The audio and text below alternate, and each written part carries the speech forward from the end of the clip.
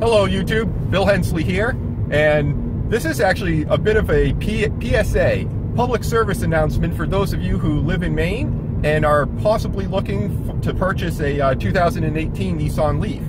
I actually just got a phone call last night from Nissan in Topsham, Maine, and they have a 2018 Nissan LEAF that was actually a customer return.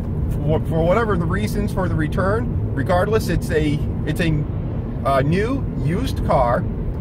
It only has like 600 miles on it, and they're selling it for $27,999. So if someone is in the market for a 2018 Nissan LEAF and they don't want to go through the hassles of trying to claim that federal tax credit by themselves, you can actually pick one up lightly used. You know, it's practically new at $27,999.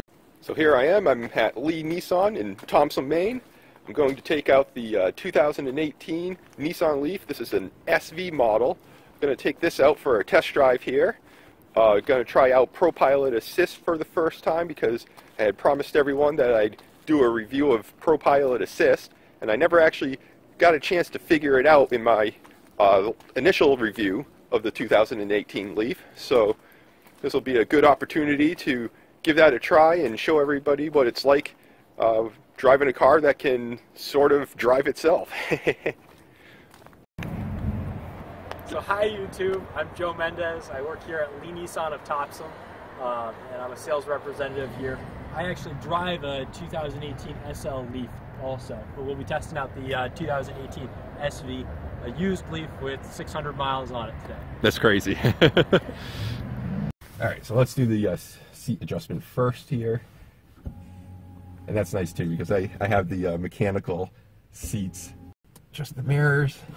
I can see, that looks good. I am Bill Hensley, and I'm here at Nissan in Topsham, Maine. And we are taking the all-new 2018 Nissan LEAF for a little test drive here. I'm going to try out ProPILOT for the first time, because I was never able to get that to work before, but I've had it explained to me now, so I should be able to figure this out.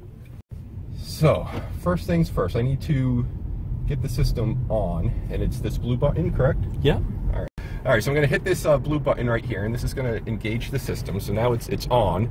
What's the next thing that I need to do? Now you're going to hit the set button down at the bottom, the set just button. like is it this regular one cruise right here? control. Yeah. Okay. And you'll see it picks up So on the there we go. vehicle ahead of you. You see you have the vehicle icon as well as the green icon lights up. Okay. And then if it picks up on the lines, you'll see that steering wheel will turn green also. And you'll have two lines on either side of the vehicle. And is there anything else I have to hit after that happens, or? In this case, it should all be engaged, so okay. It's all set to go. And there you go. And so now it's picking up on that vehicle ahead. Okay. As well as that. And this is, I can actually kind of just, nope, it was drifting a little bit there. So what do I have to do to get it to, or no, so, it is, okay. Yeah, so it has it all engaged right now. Now I just lost it because the lines got a little too wide. All right. And it looks like I'm set for 26 miles an hour right now. Do I? Mm-hmm. What do I now do? you can increase it by hitting the resume button, okay. that plus sign, yep. Just like in regular cruise control. So I want to get it up to 50. Yeah. And it won't go any faster than that if those people are going slower, correct? Correct. So it's using the adaptive cruise control now. So now. And you can change around that adaptive cruise control by hitting that button. Right now you have it set to 3 for the lengths you want. Oh, yes. So if I push that button, that makes it get closer. Yes. But if I have 3 lines, then it'll stay further away from the vehicle in front of me. Exactly. And I can feel it. Oh, yeah. Wow, that's insane. We're going around a corner here. We're going around a bend, and it is turning on its own. Okay, I'm going to put my full disclosure there, you should not be taking your hands off while you're driving. Bill Hensley does not endorse that. I do not endorse that. But it's weird because, like, I can drive and it can drive. I can kind of feel like a little bit of resistance if I try to do something it doesn't like. That is weird. Okay, so I'm just going to. But you still have control over the car. Yes, I have complete control. So, like, if it feels like it's going that way and I want to go that way, all I have to do is really turn it, and then I start drifting that. But I don't want to do that. So there we go. All right, but it's keeping me. That is insane. It is keeping me right in lane. Oh, that is awesome. That it takes some getting used to, but I would definitely warm up to that. especially on long hauls, like on the interstate. Yeah. Oh, that is nice, because you can that is insane. I just can't believe that it's actually steering the car for me.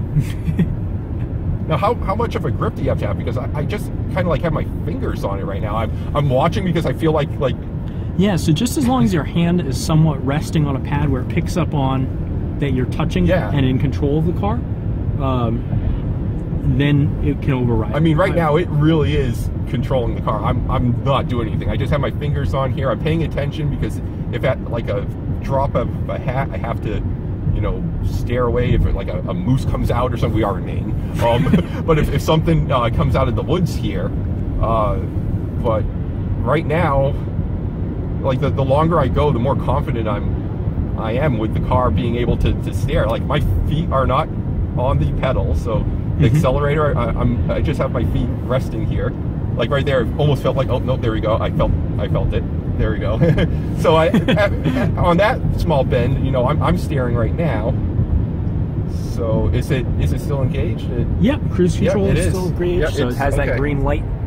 You'll see the green light on the left-hand side. Both the steering wheels are lit up. So it's like you just have to kind of grab it every now and then, just so like it knows that you're alive. But yeah. Yeah. We talked a little bit about how even if you're on, say, 295 and you take your hands off the steering wheel, first it's going to give you kind of a loud alert, letting you know increases in sound. That gives you 2 sirens. So alert I just got, like, I don't know, a few seconds ago there. It was like a vibrating like buzz. I don't know if that so that was the lane departure warning. So that's when you cross over the yellow line or the white line ahead of us. That's what that was, okay. It's going to give you an alert that, hey, you're crossing over a line at this point in time. You probably want to stay within the lines. Yeah, because it does. I don't want to say it feels like a ping pong, because that's not quite right, and it's only on like those corners there, but it kind of feels like it might go a little bit more this way or that way if you're not, like, I don't know. Like right now it's perfect and it's straight. So I think like on the straighter ways it does a really good job just keeping you nice and straight. But yeah, that's amazing. Like right here, yeah, you see it went over just a little bit, but that's still amazing. So now we're heading in the other direction, and I haven't turned it. Okay, so it's off now, so I would just have to re-engage everything like I exactly. So when you cancel out the ProPILOT, if you just hit the cancel button, it turns it off temporarily. If you hit the brake, I hit the brake, it turns it off completely. Okay, Same so thing if you hit the blue ProPILOT button. Okay, so let's try this. So I'm just gonna hit the blue ProPILOT. So you just turn. I turned everything off. Yeah. All right, let's try this again. So I hit the blue ProPILOT. Yep. So now it's on. And now you'll hit the set button to engage and now I it. hit the set, the -1. That engages. And it already picked up on the 2 lines. All right. And it's set for 46, I think. So if I bring this back up to 50, and there we go. We're just like that. Oh, that's easy. That's not hard at all. It's like a 2-step, like where cruise control is. You